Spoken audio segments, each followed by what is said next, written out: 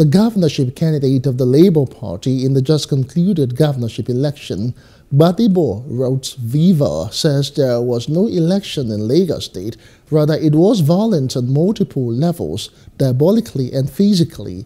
Rhodes-Vivour, who made this declaration while addressing a World Press Conference, also kicked at calls by President-elect Bola Ahmed Tinubu for healing after the elections.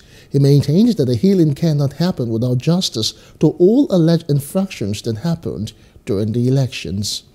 Yesterday, Senator Bola Ahmed Tinubu called for healing. But healing cannot happen without justice. The APC unleashed evil on Lagosians, spiritually with their fetish diabolic rites that were done during the day, and physically with violence that was unleashed on all Lagosians.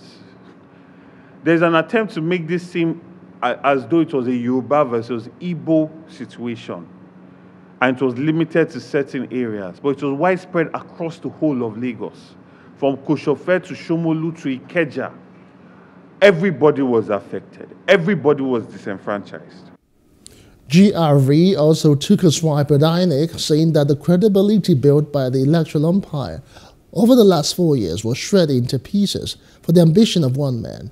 He stressed that there can never be a free and fair election under a Tinubu presidency, explaining that the Labour Party will explore all available legal options to address alleged injustices. Our common enemy is violence, insecurity, poverty, stagnation, corruption, and underdevelopment. And the same people responsible for all the things I've listed weaponize poverty and ethnicity to distract us from their evil endeavors and diabolical activities.